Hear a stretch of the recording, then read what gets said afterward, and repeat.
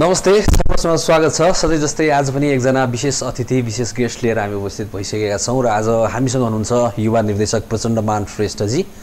उहाँले फिल्म इन्डस्ट्रीको बारेमा र उहाँले भर्खरै निर्देशन गर्नुभएको फिल्म चाहिँ नि प्रदर्शनमा पनि आएको छ लभ छाछा, र त्यो फिल्मको बारेमा पनि केही जानकारी हामीलाई गराउनुहुनेछ। आउनुहोस् उहाँलाई स्वागत गरौँ। Thank you. नमस्ते, स्वागत छ प्रचण्डजी। Thank you. अनि लभ छाछा तपाईँले निर्देशन गर्नुभएको फिल्म, निर्माण पनि गर्नुभएको, कथा लेख्नु भएको, भनौँ न कस्तो छ दर्शकको प्रतिक्रिया? अहिलेसम्म त जतिजनाले पनि फिल्म हेर्नु भएको छ भनौँ न, चाहे आम नागरिक होस्, चाहे चलचित्र पत्रकारहरू होस्, चाहे साथीभाइहरू होस्, सबैजनाले एप्रिसिएट नै गरेको छ फिल्मलाई होइन। फिल्म एउटा क्लासको बनाएछ, अलिकति फरक रहेछ, तर अब अहिलेको मोडर्न सोसाइटीलाई चाहिँ एकदमै राम्रोसँग रिप्रेजेन्ट गरेको छ भनेर नै भनेछ। त्योभन्दा नि मेन कुरा चाहिँ अब मलाई फिल्म बनाउने बेलामा नै थाहा थियो कि म फिल्म चाहिँ अनेस्ट नै बनाएको छु, एकदम इमान्दारितापूर्वक बनाएको छु भनेर होइन। त्यसको सबै सानो डिटेल्सहरू भनौँ, त्यसको नुवान्सेसहरूलाई चाहिँ सबै तहको मान्छेहरूले चाहिँ एकदम एप्रिसिएट नै गरेको छ अहिलेसम्म। मैले पाएको रिभ्यू भनौँ न, फिडब्याक चाहिँ अहिले त्यही नै हो होइन। जो पनि कतिवटा हलहरूमा गएँ, सबै दर्शकहरूले सकारात्मक नै प्रतिक्रिया दिनुभएको थियो। जस तपाईँ आफैले पनि मनदेखि बुझेर बनाउनु भएको फिल्म? एक्ज्याक्टली, किनभने अब मैले हुन त कुनै पनि फिल्म त्यस्तरी अब आफैसँग बेइमानी गरेर त बनाउनै सकिँदैन। कुनै पनि स्रष्टाले अथवा चलचित्र निर्देशकले त्यसरी फिल्म बनाउँछ जस्तो पनि मलाई लाग्दैन होइन। सबैले भित्रदेखि सिन्सियर भएर कोसिस नै गर्ने हो। म पनि त्यसरी नै कोसिस गर्ने खालको मान्छेमै पर्छु होइन। मनभित्रदेखि नै बनाएको, मनभित्रदेखि बनाएको भन्दै पनि अझ यो चलचित्र चाहिँ विशेष गरी के हो भने यसमा मेरो आफ्नै ओन एक्सपिरियन्सेसहरू, मेरो आफ्नो साथीभाइको एक्सपिरियन्सेसहरू होइन, उनीहरूको अनुभव, उनीहरूको जीवनमा घटेका घटनाहरूको सानो कुराहरूलाई चाहिँ मैले टिपेर राखेको छु। त्यसले गर्दाखेरिमा पनि अब यो चाहिँ मनदेखि मात्र होइन कि अब यो हृदयदेखि, आत्मादेखि नै बनाएको चलचित्र भन्नु पऱ्यो। भनेपछि साथीभाइको जिन्दगीमा घटेको घटनाहरूलाई चाहिँ नि टिपेर तपाईँ व्यावसायिक बनाउनुहुन्छ? व्यावसायिक भन्ने कुरा नै थाहा छैन मलाई चाहिँ। कस्तो भने चलचित्र भनेको उद्योग अब अहिले पछिल्लो चरणमा गएर चाहिँ अब नेपाली चलचित्र उद्योगको कुरा हेर्नुभयो भने अलि यो हास्य व्यङ्ग्य भएको चलचित्रहरू मात्रै चलिरहेको अवस्था छ नि त होइन। अब हुँदा गएर चाहिँ अब नेपाली चलचित्र उद्योगलाई हास्य चलचित्र उद्योगै भन्देला भन्ने पनि पिर। अनि त्यसै कारणले गर्दा फरक जनरको, फरक धारको, फरक किसिमको चाहिँ कथाहरू बन्नुपर्छ र त्यसलाई चाहिँ आम दर्शकहरूले पनि स्वीकार गरिदिन्छ होला भन्ने चाहिँ अपेक्षा राखेर बनाएको फिल्म हो होइन। अब त्यही नै हो, किनभने एउटा चलचित्र उद्योग ग्रो हुनको लागि त्यो सबै एलिमेन्ट्सहरू चाहिन्छ नि होइन। त्यसमा फेस्टिभलमा जाने खालको फिल्म पनि बन्नु पर्यो, लभ स्टोरीजहरू, कुन चाहिँ एलिमेन्ट्स काम लाग्छ भन्ने कुरामा चाहिँ तपाईँ सचेत भइरहनुहुन्छ। त्यसो भए साथीभाइकै जिन्दगीमा घटेको घटना नै किन नहोस्, मलाई जीवनको सूक्ष्मताहरूमा आधारित फिल्महरू हेर्न पनि मनपर्छ, बनाउन पनि मनपर्छ कि खासमा चाहिँ लाइफको नुवान्सेसहरू भनौँ न, सानो कुराहरू होइन। म फिल्म पनि त्यस्तै हेर्छु किनभने अब हाम्रो लाइफ आफैमा यति कम्प्लिकेटेड छ। हामी अब नेपालमा बसिरहेको छौँ होइन। अब पोलिटिकली भनौँ अथवा सोसियली भनौँ अथवा अरू धेरै कारणले, विविध कारणले गर्दामा लाइफको बिगर कम्प्लेक्सिटिजहरू चाहिँ एकदमै ठुलो छ कि। खास नेपाली जीवन चाहिँ खासमा भन्ने हो भने चलचित्रको पर्दामा भन्दा बढी मेलोड्रामेटिक हुन्छ भनेर भन्छु कि मैले। यहाँ ट्रेजेडिजहरू पनि चलचित्रको पर्दामा देखाइएको भन्दा डरलाग्दो ट्रेजेडिजहरू हुन्छ होइन। यहाँ अब कमेडी पनि खास चलचित्रको पर्दामा भन्दा बढी डरलाग्दो कमेडी हुन्छ। अब हाम्रो त राजनीतिक नेताहरू नै कमेडी गर्न माहिर छन् त्यसमाथि होइन। त्यस्तो अवस्थामा चाहिँ नेपाली आम मानिसले अथवा स्पेसली भनौँ न अब म जस्तो आर्ट फिल्ममा लागेको मान्छेले चाहिँ जीवनका सानो सूक्ष्मताहरूमै खुसी खोज्न अथवा दुःख खोज्न कोसिस गर्नुपर्छ, त्यसलाई केलाउनुपर्छ जस्तो लाग्छ मलाई चाहिँ। अनि त्यही प्रयास गरेको हुँ भनौँ न। त्यसमा पनि हेर्नु है कस्तो खालको आनन्द छ भनेर चाहिँ मैले अरूलाई पनि सचेत गराउन खोजेको, देखाउन खोज्नु भयो। हजुर। जस्तै अब तपाईँ डिस्ट्रिब्युसनमा पनि संलग्न हुन्छ होइन। अनि जस्तै अब हिजो हेर्दाखेरि चाहिँ अब 3टा फिल्म लागे होइन, नेपाली फिल्म नै भनौँ न। अब सानो मार्केट छ तैपनि यस्तो प्रतिस्पर्धात्मक स्थिति चाहिँ अलि धेरै नै छ भनौँ न। अब किन यो चाहिँ तालमेल किन मिलाउन सकिँदैन कि एकअर्कासँग कोअर्डिनेसन नगरेर हो कि किन? कोअर्डिनेसन हुनुपर्छ होइन। अब त्यसको लागि चाहिँ निर्माता सङ्घ, चलचित्र सङ्घहरूले बसेर चाहिँ एउटा एनुअल क्यालेन्डर जस्तो होइन, वार्षिक क्यालेन्डर बनाइदिनुपर्छ जस्तो लाग्छ मलाई। तर त्यसो भन्दामा अब 3वटा 4वटा चलचित्र रिलिज हुनु हुँदैन भन्ने कुरा चाहिँ म मान्दिनँ। किनभने अब फिल्म बनाउनु भनेको लोकतन्त्रमा त सबैको अधिकार हो, फिल्म प्रदर्शन गर्नु पनि सबैको अधिकारको कुरा हो होइन। त्यो चाहिँ सबै एकदम इन्डिभिजुअल राइट्स हो जस्तो लाग्छ कि। त्यसलाई चाहिँ अब कुनै सङको थ्रुबाट चाहिँ कार्टेलिङ गरेर एकदम तँलाई तँ चाहिँ यही डेटमा आइज यो चाहिँ यो डेटमा राखौँ यो चाहिँ यो डेटमा राखौँ भनेर भन्न चाहिँ मिल्दैन। खालि समन्वय कहाँसम्म गर्न सकिन्छ भने एउटा एनुअल क्यालेन्डर बनाइदिइसकेपछि ल तपाईँहरूले डेट पिक गर्नु, अब आफू बिचमा सहमति बनाउनु भनेर एउटा सहजकर्ताको भूमिका चाहिँ खेल्न सकिन्छ होइन। त्यति हो। अब डिस्ट्रिब्युटरको रूपमा पनि मैले भन्नुपर्दामा चाहिँ चलचित्र क्षेत्र भने कस्तो क्षेत्र हो भनेदेखि चाहिँ तपाईँले राम्रो काम गर्नुभयो भने तपाईँ पुरस्कृत हुन्छ, तपाईँ नराम्रो काम गर्नुभयो भने तपाईँ तिरस्कृत हुन्छ। त्यसमा अर्को कुनै पनि थर्ड अप्सन नै छैन कि चलचित्र अथवा आर्ट भनेको विधा नै त्यस्तो हो होइन। त्यसैले अब if you do better work होइन यु विल गेट रिवार्ड्स होइन, if you don't do you will get rejected होइन। रिवार्ड्स रिजेक्टकै त्यो उसमा कि त मन पराइँदैन होइन। त्यसै कारणले गर्दा पनि अब 2टा अथवा 3टा फिल्म रिलिज मात्र होइन कि अब 4-5वटै रिलिज भए पनि त्यो चिजको चाहिँ इम्प्याक्ट चाहिँ खासमा भन्यो भने चेन्ज चाहिँ हुँदैन होला।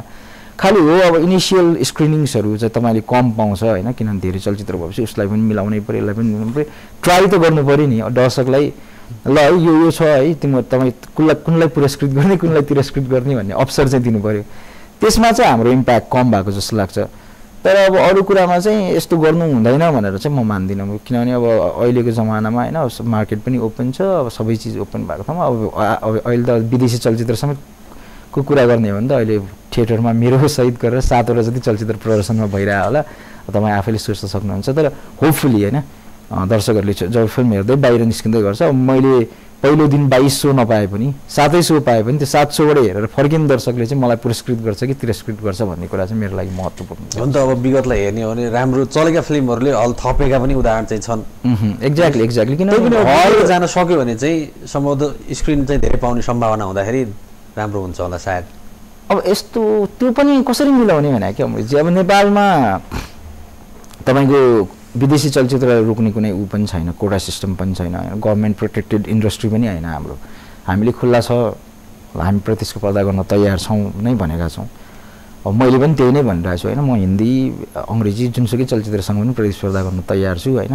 मेरो आफ्नो किसिमको दर्शकहरू चाहिँ त्यो फिल्म हेर्न आउनु पनि हुन्छ, उनीहरूले त्यसलाई विदेशी चलचित्रसँग पनि तुलना गर्नुहुन्छ, नेपाली चलचित्रसँग पनि तुलना गर्नुहुन्छ। अनि तुलना गरिसकेपछि उहाँहरूले एउटा भर्डिक्ट दिनुहुन्छ नि त होइन।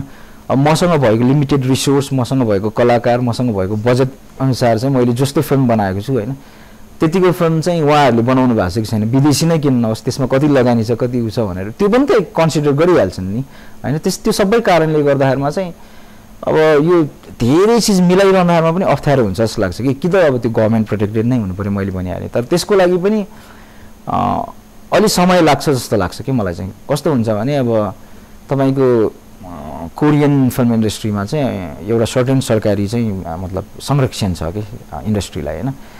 तर त्यो चाहिँ धेरै अगाडिदेखि नै भइरहेको कुरा होइन, त्यो चाहिँ पछिल्लो अब 1 दशकमा मात्रै चाहिँ उहाँहरूले चाहिँ त्यो रियलाइज गरेर गरेको कुरा। त्यो गर्नको लागि चाहिँ के रहेछ भन्दाखेरिमा चाहिँ भौतिक पूर्वाधार चाहिँ तयार हुनुपर्दो रहेछ कि। अब कोरियन इन्डस्ट्रीमा लोटे CHHA जस्तो खालको कम्पनीहरू आएर चाहिँ धेरै मल्टिप्लेक्स खुल्न थालिसकेपछि र अनि त्यसमा चाहिँ कोरियन फिल्महरू आफैले चाहिँ प्रुभ गरेर होइन हामीले बनाएको चलचित्र पनि चल्छ भनेर उहाँहरूले बक्स अफिसमा प्रुभ गर्न थालिसकेपछि चाहिँ अनि हाम्रो चलचित्र त चल्दै रहेछ त कोरियामा भनेर चाहिँ अनि सरकारले पनि संरक्षण दियो। तर त्योभन्दा अगाडि त एउटा बिजनेसम्यानको हैसियतले हेर्ने हो भने त जति बेला मल्टिप्लेक्स खोलियो नि कोरियामा उनीहरूले पनि हलिउडको फिल्म चलाउनलाई नै खोल्या हुन् नि होइन। त्यही फिल्मबाट व्यापार गर्छु म, के भन्छ नाफा कमाउँछु, सरकारलाई ट्याक्स पनि तिर्छु भनेर नै खोल्या हो। नेपाली चलचित्र क्षेत्रमा पनि अब अहिले जति पनि प्रदर्शकहरूले चाहिँ अब यो नयाँ मल्टिप्लेक्सहरू खोलेका छन्, अहिले त बिस्तारै अब गाउँ गाउँमा पनि खोल्दैछ, तपाईँहरूलाई थाहा छँदैछ होला। गाउँ भन्नाले अब सबर्बन टाउनहरूमा होइन, विराटनगर धरान अब धेरै ठाउँमा आइरहेछन्। तर ती सबै जति पनि लगानीकर्ताहरू छन् उनीहरूले अब नेपाली चलचित्र मात्रै चलाउँछु भनेर खोलेको त पक्कै होइन होइन। हामीले त्यसमा चाहिँ होइन नेपाली चलचित्र नै चला भनेर भन्न पनि गलत हुन्छ।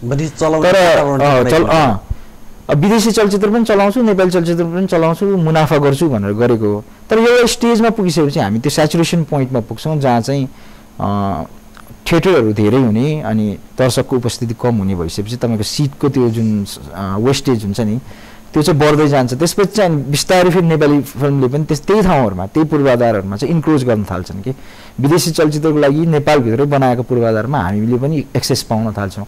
अनि त्यसमा अब छक्का पञ्जाले जसरी प्रुभ गर्यो त्यसरी नै अब लुट्टु भन्ने फिल्म आउँदैछ होपफुली त्यो हाम्रै डिस्ट्रिब्युसन भएको हुनाले म त्यसमा एकदमै आशावादी छु भनौँ न त्यसले पनि अझै राम्रो व्यापार गर्छ होइन अनि त्यो क्रममा अलिकति निरन्तर जारी रह्यो भनेदेखि र वर्षमा अब 3-4 वटा नेपाली फिल्म चाहिँ त्यसरी नै ब्लकबस्टर भएर आउने 20 करोड 22 करोड 30 करोडसम्मको बिजनेस गर्न थालिसकेपछि चाहिँ अनि हामीले पनि चलचित्र सङ्घसँग बसेर प्रदर्शकसँग बसेर सरकारसँग बसेर चाहिँ ल हेर्नुहोस् है हाम्रो चलचित्रको पनि यस्तो अवस्था छ हामीलाई पनि अब एउटा सर्टेन खालको चाहिँ संरक्षण चाहियो किनभने भोलि नेपाली चलचित्रले चाहिँ संसारभरि बसेको डायस्पोरामा बसेको नेपालीहरूलाई पनि आफ्नो होमसँग कनेक्ट गराउने नै हो र कला र संस्कृति भनेको चाहिँ अहिलेको जमानामा चाहिँ एकदमै महत्त्वपूर्ण छ कि जुनसुकै देशको लागि पनि सबैले अब त्यसमा सर्टेन खालको इन्भेस्टमेन्ट पनि गरिरहेछ गभर्मेन्ट लेभलबाट नै भनेर चाहिँ भन्न सक्छौँ कि अब त्यो अवस्था नआउन्जेलसम्म चाहिँ हामी आफैले पनि आवश्यकता चाहिँ महसुस गर्नुहुन्छ माथि उठ्नको लागि फिल्मको स्तर माथि उठाउनलाई अनि अर्को एउटा कुरा चाहिँ के भने जस्तै हाम्रो फिल्मप्रति भनौँ न नेपाली फिल्महरूप्रति दर्शकहरूको त्यो क्रेज अलि चाहना हुन त पहिलाभन्दा बढ्दै आइरहेको छ होइन अलिकति अन्तर्राष्ट्रिय फिल्मभन्दा अलिकति कम हो कि अलिकति तल हो कि जस्तो लाग्छ किन होला जस्तो लाग्छ तपाईँलाई पहिलो कुरा त अब तपाईँले गुणस्तरको कुरा गर्नु होइन क्वालिटीको कुरा गर्ने हो भने हामी अलिकति कम नै छौँ किनभने हामीसँग अब प्राविधिक रूपले र अब आर्थिक रूपले पनि हाम्रो अलिकति त्यस्तो चाँदीको प्लेटमा सजाएर दिने सामर्थ्य छैन भनौँ न हामीले काँसकै प्लेटमा चाहिँ दिनुपर्छ अब त्यो देखिँदाखेरिमा चाहिँ हाम्रो चमक चाहिँ धेरै छैन होइन अब खाना मिठो बनाउन सक्नुपर्ने कुरा आयो त्यसपछि बेचिनको लागि खाना मिठो बनाउने कुरामा चाहिँ कस्तो भयो भने अब सबैलाई सजिलो हुने खालको अब कमेडी चाहिँ मोमो जस्तै भयो त्यो चाहिँ अब सर्वै बिक्री पनि भइहाल्ने अहिले त्यसमा हामी एकदम अब्बल पनि भइसकेका छौँ होइन तर अब काँसको दालमा तपाईँले पिज्जा अथवा भनौँ न दाल भातै खुवाउनु खोज्नु भयो साधारण खालको अथवा चतामरी नै खुवाउनु खोज्नु भयो भने चाहिँ अहिले नै चाहिँ अलिकति एक्सेप्ट नगर्दो रहेछ कि त्यसलाई भन्दा बढी प्रायोरिटाइज चाहिँ अब अलि चाँदीको थालमा आएको जेसुकै भए पनि खाइदिउँ भन्ने हुँदो रहेछ अनि त्यसमा चाहिँ अब मार्केटिङको कुरा नै हो यो चाहिँ हामीले अझै पनि आफ्नो फिल्महरूलाई चाहिँ राम्रोसँग मार्केट गर्न जाने छैन म आफूले पनि जाने छैन जस्तो लाग्छ कति अवस्थामा होइन मैले मेरो चलचित्रको जसरी बजारीकरण गर्नुपर्ने हो त्यो चिजमा अलिकति भुल भएछ कि हामीले खास त्यो अलि बिगिनिङदेखि नै गर्नुपर्ने हो कि भन्ने जस्तो चाहिँ हुन्छ त्यसमा चाहिँ दर्शकको भन्दा पनि अब हाम्रो त्यो मार्केटिङ गर्ने पब्लिसिटी गर्ने अनि डिस्ट्रिब्युटरको अनि त्यो सबै चिजमा पूर्वाधारकै कमी छ कि खासमा अनि कल्चरको पनि कमी छ एउटा कर्पोरेट कल्चर छैन नि व्यावसायिक संस्कृति हामीमा भर्खर आइरहेछ होइन त्यो व्यावसायिक संस्कृति अझै बलियो हुँदै गइसकेपछि चाहिँ ती सबै समस्याहरू पनि बिस्तारै समाधान भएर जान्छ अनि नेपाली चलचित्रलाई पनि आम दर्शकहरूले उत्तिकै विश्वास गर्छन् जस्तो लाग्छ त्यही हो जस चमक दमकले चाहिँ पेलिरहेको छ अहिले त्यसो अन्तर्राष्ट्रिय फिल्मको एकदमै मैले अब मसँगै रिलिज भएको हिजो एउटा विदेशी चलचित्र पनि हेर्न गएँ होइन अब मैले एकदम घमण्ड गरेर बोलेको जस्तो सुन्छु होला म सबै साथीहरूलाई पनि गएर अब हेर्नु जानु त्यो अर्को विदेशी चलचित्र पनि हेर्नु भनिरहेको छु होइन त्यसको नाम चाहिँ नलिउँ मैले आफूले अब एकदम प्राउड भएर भनेको होइन तर मैले पाएको बजेट मैले पाएको जुन ऊ छ त्यसमा चाहिँ सोचको मामलामा मैले त्यो विदेशी चलचित्रभन्दा राम्रै चलचित्र बनाएको छु सोचमा होइन आइडियाको लेभलमा चाहिँ त्यसमा पर्फर्मेन्सेसहरू हेर्नुभयो भने कर्मा र केकीले मेरो फिल्ममा जति काम गर्नुभएको छ होइन त्यति काम पनि त्यो फिल्ममा चाहिँ त्यो कलाकारहरूले गरेको छ जस्तो लाग्दैन साँच्चै नै छैन किनभने त्यो एकदम सुपरफिसियल देखिन्छ कि एकदम तपाईँको हुन्छ नि ओभर द टप खालको एक्टिङ अलिकति बेइमान भएर गरेको काम जस्तो देखिन्छ त्यो होइन तर हुन्छ के भनेदेखि चाहिँ उहाँहरूको अब प्रोडक्सन भ्यालु हेर्नु होइन पुरै सहरमा पानी पार्न सक्नुहुन्छ होइन अब तपाईँको के भन्छ एउटा गीत आयो भनेदेखि पछाडि अब 50 जना मान्छेलाई चाहिँ नचाउन सक्नुहुन्छ होइन त्यसमा चाहिँ त्यो निर्माण त्योको जुन भ्यालु छ भनौँ न प्रोडक्सन भ्यालुले गर्दै कस्तो हुन्छ नि त्यो चमक धमकले गर्दै अब अडियन्सलाई त सिधा पहिला देख्दाखेरिमा त त्यही चिज चाहिँ इम्पोर्टेन्ट लाग्छ नि त होइन अब गीत त्यत्तिकै राम्रो छ होइन त्यो फिल्महरूमा अब अभियसली पार्श्व सङ्गीतमा त अब उहाँहरूको अब त्यो गजब नै हुने भइहाल्यो तर आइडियाको लेभलमा स्टोरीको डेभलपमेन्टको लेभलमा क्यारेक्टरको डेभलपमेन्टको लेभलमा एक्टिङको लेभलमा तपाईँले त्यो दुईटै फिल्मलाई सँगै राखेर कम्पेयर गरेर हेर्न सक्नुहुन्छ प्लटकै डेभलपमेन्टमा पनि होइन त्यो चलचित्र पनि एकदम फेमस निर्देशकहरू निर्माताहरूले नै बनाउनु भयो तर मैले त्यो चलचित्रभन्दा कहीँ पनि कम बनाएको छु जस्तो लाग्दैन एक लेभल माथिकै फिल्म बनाएको छु त्यति कुरामा चाहिँ म दुःख छु चलचित्रले जस्तोसुकै व्यापार गरे पनि होइन मैले चाहिँ आफूलाई सेल्फ एनालाइसिस त गर्नु पऱ्यो मेरो फिल्म एकदम पर्फेक्ट छ म भन्दिनँ मेरो फिल्ममा सबै कुरा मिलेको छ पनि भन्दिनँ मेरो आफ्नो फ्लजहरू पनि छ म त्यसबाट सिक्छु तर तपाईँहरू सबैले गएर चलचित्र त त्यो हेरिरहनु भएको छ नि, मेरोभन्दा अलिकति बढी नै हेरिरहनु भएको छ होइन। हेर्दाखेरिमा चाहिँ मैले चाहिँ नि ल मैले त मार्केटिङै गर्न नजाने रहेछ नि त, मैले त यही भर्काउ चिजहरू चाहिँ दिन सकिनँ रहेछ, त्यो चिज चाहिँ मैले खास पहिले नै अलिकति त्यसलाई चाहिँ ध्यानमा राखेर चाहिँ त्यस्तो खालको एलिमेन्टहरू चाहिँ ट्रेलरमा अथवा उसमा चाहिँ प्रिपेयर गरिदिएको भए र गीतहरू पनि पहिलेदेखि नै त्यस्तै खालको राखिदिएको भएदेखि चाहिँ मेरो चलचित्र अझ बढी चल्दो रहेछ भने जस्तो हुन्छ क्या मलाई। तर अब त्यो त अब त्यसमा कसैको पनि गल्ती होइन, त्यो त मैले भनिहालेँ नि, समय परिस्थिति हामीसँग भएको हामीसँग स्रोत साधनको कुरा पनि हो होइन, त्यसको उपयोग त्यसको बजारको क्षमता त्यही नै हो। एक्ज्याक्टली। जस्तै अब तपाईँहरूकै डिस्ट्रिब्युसन कम्पनीमाबाट पनि थुप्रै फरक फरक धारका फरक फरक किसिमका फिल्महरू चाहिँ आइरहेका छन् होइन। विशेष गरी अब के छ भने फिल्मको त्यो ट्रेन्ड चेन्ज भए पनि तर बजेटप्रति चाहिँ तपाईँहरू अलि धेरै कन्सियस हुनुभयो होइन, बजेट कम बजेटमा कसरी बनाउनेतिर अलिक ध्यान बढिदिया हो कि भन्ने जस्तो आरोप पनि लाग्ने गरेको छ, के भन्नुहुन्छ? होइन त्यो चाहिँ अब कस्तो हुन्छ भने प्रुभन ट्यालेन्ट र अब अनप्रुभन मान्छेहरूलाई पाउने बजेट फरक नै हुन्छ जस्तो लाग्छ कि अमृत, त्यो संसारभरि त्यही नै हुने होइन। क्रिस्टोफर नोलानले पाउने जस्तो बजेट अब अर्को साधारण मान्छेले पाउँदैन नि, हलिउडमा पनि पाउँदैन होइन। अब भारतकै कुरा गर्ने हो भने टप डिरेक्टरहरूले पाउने जस्तो बजेट अब फर्स्ट टाइम डिरेक्टर अथवा सेकेन्ड टाइम फिल्म बनाइरहेकोहरूले पाउँदैन। नेपालमा पनि त्यही नै हो। अब जो पनि प्रुभन ट्यालेन्टहरू छन् भनौँ न, निश्चल, रामबाबु गुरुङ अथवा दीपक दिदीहरूले पनि अब बनाउँदै फिल्म त 1.5 करोडभन्दा कमको बनाउनुहुन्छ जस्तो लाग्दैन मलाई, किनभने उहाँहरूसँग रिसोर्सेस छ कि त्यो गर्न सक्ने क्षमता पनि उहाँहरूको देखिसकेको छ होइन। फिल्म एज ए निर्देशकको रूपमा गर्न सक्छ भन्ने पनि छ। टिम नै भनौँ न, अझ दीपक दिदीहरूको त एन्टायर टिम नै यस्तो प्रुभन छ, अब लगातार 3वटा फिल्ममा होइन उहाँहरूले आम नेपाली जनताको त्यत्रो साथ पाउनु भएको छ। अब चाहिँ त्यस्तो कुराहरूमा कम्प्रोमाइज नगरिकनै फिल्म बनाउनुहुन्छ भन्ने आशा छ मलाई। अब जहाँसम्म अब अर्को मतलब हामी जस्तो निर्देशकहरूको कुरा छ भनौँ न, निर्माता निर्देशकहरू पनि छन् है, उहाँहरूको कुरा गर्ने हो भने चाहिँ अब हामीलाई चाहिँ अब त्यो च्यालेन्ज पनि हो कि त्यो चुनौतीलाई स्वीकार पनि गर्नुपर्छ, किनभने तपाईँले कम बजेटमै त्यो क्रिएटिभिटी, त्यो मेच्युरिटी, त्यस्तो खालको चाहिँ चिज ल्याउन सक्नुभयो र तपाईँले प्रुभ गर्नुभयो भने बल्ल तपाईँको लागि चाहिँ अरू धोकाहरू चाहिँ खुल्दै जाने त हो नि, त्यो डोर्सहरू एभेन्युजहरू ओपन हुँदै जाने हो होइन। निश्चलले पनि सुरुवात त्यहीबाट गरायो, रामबाबुले पनि त्यहीँ गरायो, दीपक दिदीहरूले त टेलिभिजनदेखि नै 20-22 वर्षसम्मको उहाँहरूको चाहिँ योगदान छ होइन, त्यो चिजलाई पनि त हेर्नु पऱ्यो नि, कति दुःख गर्नु भएको छ होइन। अब सिधै आएर म पनि 1.5 करोडकै फिल्म बनाउँछु भन्दामा त अलिकति अप्ठ्यारो नै कुरा हो नि त। अब कि त तपाईँले मुर्गै बनाउनु पऱ्यो, अब त्यस्तो चिज त म गर्नै चाहन्न होइन। त्यस्तो छ अवस्था। बेसी कम बजेटमा बनाउनु बाध्यता हो, त्यसो भए बाध्यता भन्दा पनि त्यसमा रोमान्च पनि छ भनेर भने कि त्यो कम बजेटमा पनि म उत्तिकै बराबरकै चलचित्र बनाउँछु होइन, त्यस्तै लेभलको बनाउँछु, त्यतिकै सोच राखेर बनाउँछु, त्यतिकै उत्साह राखेर बनाउँछु र त्यस्तै गुणस्तरको बनाउँछु भनेर भन्न सक्नु चाहिँ बाध्यता भन्दा पनि मलाई त त्यो चाहिँ चुनौती हो जस्तो लाग्छ। अनि जस्तै तपाईँले निर्माताको रूपमा पनि सक्रिय हुँदै आउनुभएको छ होइन, भिजागल बनाउनुभयो, त्यसपछि सुन्तली बनाउनुभयो। भिजागल त सिजी इन्टरटेनमेन्टले नै बनायो, सुन्तलीमा चाहिँ म निर्माताको भूमिकामा थिएँ। हजुर। अनि अहिले पनि अब निर्माताको रूपमा पनि सक्रिय हुनुहुन्छ होइन। भनेपछि तपाईँले चाहिँ नि भनौँ न निर्माताको रूपमा फेस गर्नु परेका चुनौतीहरू, च्यालेन्जहरू के छन् हाम्रो फिल्म इन्डस्ट्रीमा? तपाईँले भन्दा नि तपाईँले चाहिँ भोगेका कुरा चाहिँ समग्रतामा भन्नु पर्दाखेरि प्रोड्युसर्स हुन एकदमै गाह्रो छ। खास सबभन्दा ठुलो कुरा त व्यावसायिक संस्कृतिको अभाव नै हो होइन। अहिले तपाईँले अब हेर्नुभयो भने प्रदर्शनमा चाहिँ धेरै कर्पोरेट कल्चर आइसक्यो कि, स्पेसली क्युएफएक्स सिनेमाजको कुरा गरौँ न होइन। उहाँहरूले अब 2002-03तिर चाहिँ जय नेपाल सुरु गर्नुभयो होला। आज अब पछिल्लो 15 वर्षमा आउँदाखेरिमा चाहिँ उहाँहरूको ग्रोथ रेट हेर्नुहोस् होइन, उहाँहरूको कर्पोरेट कल्चर हेर्नुहोस् तपाईँले, कस्तो खालको स्टाफहरू हायर गरेर, कसरी प्लानिङ गरेर, कसरी सोजहरू डिस्ट्रिब्युट गरेर कहाँसम्म चाहिँ आफ्नो चेनलाई चाहिँ विस्तार गरिरहेछ, त्यो पनि हेर्नु पऱ्यो। त्यसको तुलनामा चाहिँ नेपाली निर्माताहरूले त्यस्तो खालको संस्कृति कहाँ लिएर आएछ त? हामीले अहिलेसम्म पनि आफ्नै के भन्छ एउटा भाइ अथवा उसलाई चाहिँ एकाउन्टेन्ट बनाउँछौँ होइन, साथीलाई एकाउन्टेन्ट बनाउँछौँ, उसैलाई हिसाबको जिम्मा दिन्छौँ, उसैलाई हलमा कुदाउँछौँ होइन। ल यो टेलिभिजनलाई चाहिँ तैँले पैसा तिर, यसरी पब्लिसिटी गर भनेर भन्छौँ होइन। कर्पोरेट कल्चर नै छैन, कहाँ छ हाम्रोमा कर्पोरेट छैन होइन। उहाँहरूको अब तपाईँको डिटिए बजेकै अब 1 करोड रुपियाँ आउँछ होइन, एउटा ब्रान्डले चाहिँ तपाईँको वार्षिक 1 करोड रुपियाँ दिन्छ।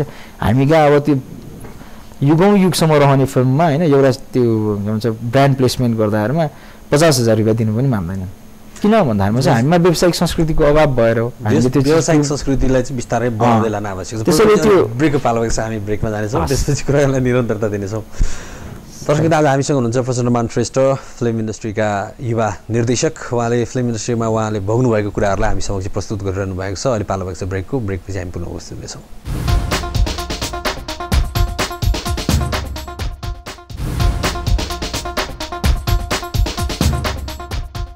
ब्रेकपछि प्रश्नमा पुनः स्वागत छ। आज हामीसँग हुनुहुन्छ युवा निर्देशक निर्माता प्रचण्डमान श्रेष्ठ। उहाँसँग हामी फिल्म इन्डस्ट्रीको बारेमा कुराकानी गरिरहेका छौँ। आउनुहोस् कुराकानीलाई निरन्तरता दिउँ। प्रचण्डजी पछिल्लो समय फेरि चाहिँ नि हाम्रो बक्स अफिसमा के अरे फिल्म इन्डस्ट्रीमा चाहिँ प्रायः चर्चामा भइरहेको कुरो चाहिँ बक्स अफिसको पनि कुरा छ होइन।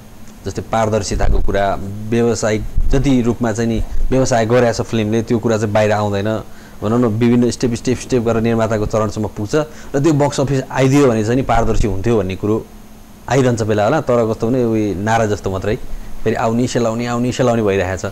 तपाईँलाई चाहिँ के लाग्छ त्यो कतिको जरुरी छ छैन, आउने सम्भावना कतिको देख्नुहुन्छ? त्यो मैले बक्स अफिस भनेको बुझेकै छैन त्यो संरचना के हो भन्ने कुरा होइन।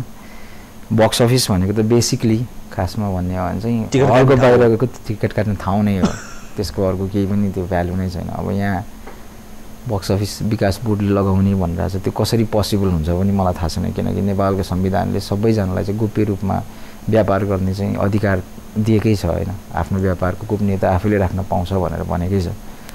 अब त्यस्तो अवस्थामा चाहिँ तपाईँले कसरी गर्ने त्यो? तर गोप्य रूपमा राख्न त पाउँछ र, किनभने त्यो त ट्याक्सको कुरा पनि आउँछ। एकदमै पाउँछ। तपाईँले नत्र भने भाटभिटिनी सुपर मार्केटको बाहिरबाट चाहिँ कतिवटा चाउचाउ बेच्यो कतिवटा उगो बेच्यो भनेर गन्न पाइन्छ त? पाइँदैन नि। होइन त्यो त इन्डिभिजुअल अरूले बेच्न लिन पाउँदैन त। तर सरकारले अथवा भनौँ न सम्बन्धित सरकारले तपाईँको निर्माता त त्यो उसले बेइमानी गरेको छ भने होइन, कुनै पनि बिजनेसम्यानले बेइमानी गरेछ भने चाहिँ सरकारले त्यसमा गएर अडिट गराउन पाउँछ, फुल अडिट गराउन पाउँछ, ट्याक्सको मान्छे लगाएर चाहिँ त्यहाँ जरिवाना तिराउन पाइन्छ होइन।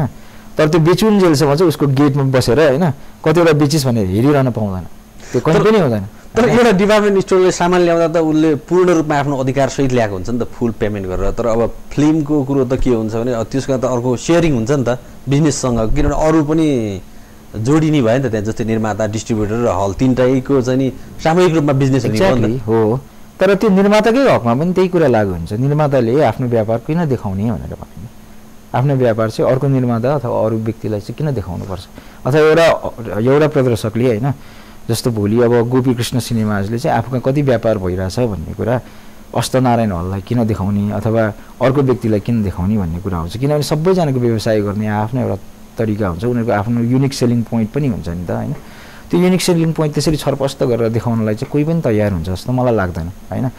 खालि समस्या के हो भनेदेखि पारदर्शिताको हो, त्यो विश्वासको वातावरणको हो। तपाईँले भने जस्तै एउटा चलचित्र चलिरहँदामा चाहिँ त्यहाँ तीनवटा पार्टी चाहिँ एक त्यो मोमेन्ट अफ टाइममा चाहिँ पार्टनर हुन्छन् होइन। अब जस्तो मेरो फिल्म चाहिँ क्युएफएक्स सिनेमाजमा चलिरहेछ भने अटोमेटिकली सो त नै म क्युएफएक्स सिनेमाज र मेरो डिस्ट्रिब्युटर जो हुन्छ उसको सानो पर्सेन्टेज हुन्छ। तर हामी तिनजना चाहिँ त्यो समयको लागि त्यो चलचित्र चलिन्जेल त्यो 2 महिना 2 हप्ता 3 हप्ता 4 हप्ता अथवा 100 दिन भयो भने अब 100 दिनको लागि चाहिँ हामी साझेदार जस्तो हुन्छौँ होइन।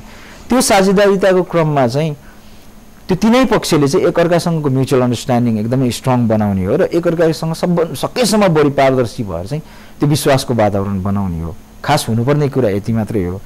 तर हुन्छ के भन्दाखेरिमा चाहिँ अब सबैतिर खिचतानी भएको हुनाले गर्दाखेरिमा चाहिँ अब प्रदर्शनमा पनि धेरै लिकेजेसहरू छ, त्यहाँ पनि धेरै समस्याहरू छ। जुन कुरा अब निर्मातालाई चित्त बुझ्दैन, निर्माताहरू पनि बाहिर गएर चाहिँ अब यस्तो गऱ्यो उस्तो गऱ्यो भनेर भनिदिन्छन्। अब त्यो आफ्नो पनि कमजोरीहरू के छन् भनेर चाहिँ रियलाइज गर्दैनन् होइन। त्यस कारणले गर्दा त्यहाँ पनि द्वन्द्व छ। अब वितरक त झन् बिचरा नै हो होइन, सबैले गाली पनि गर्छन् होइन। म आफूले पहिला नगर्दाहरूमा मैले पनि त्यही गरेको थिएँ होइन।